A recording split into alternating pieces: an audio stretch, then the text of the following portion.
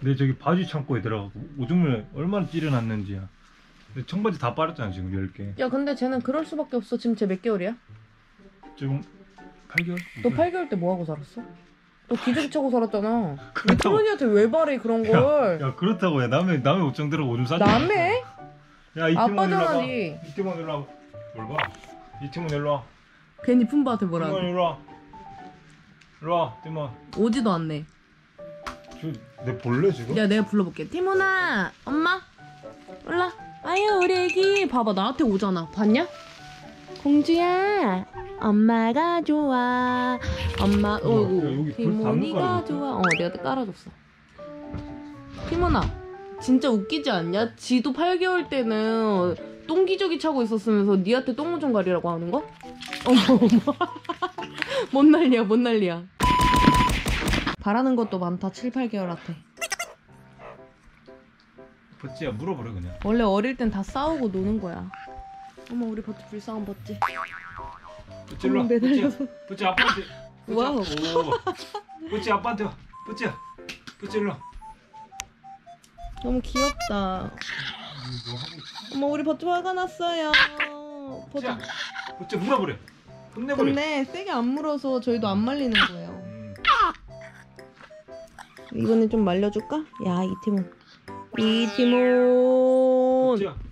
와. 맛있니? 무슨 맛일까? 그러니까 이게 세게 물거나 그러지 않는데 우리 버찌는 너무 성가신 거야 이게.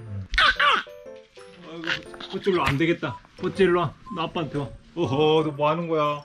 끝까지 끝까지. 어이구 이쁘다. 또 와.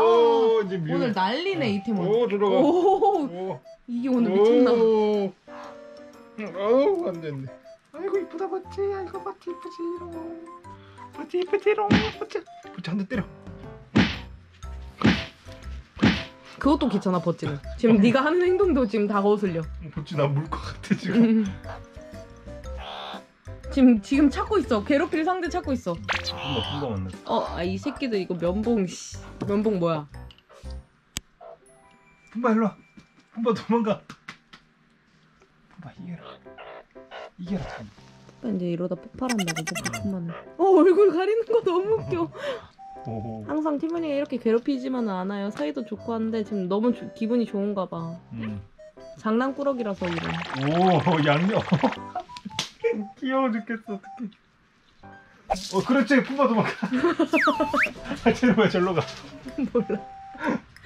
내 팀은 부름 뛰어온다. 팀은 오 이쁜마. 이쁜마 장난치는 거 보임? 이쁜마 지금 발동 건다. 지금 꼬리 흔드는 거 보이지? 사장님.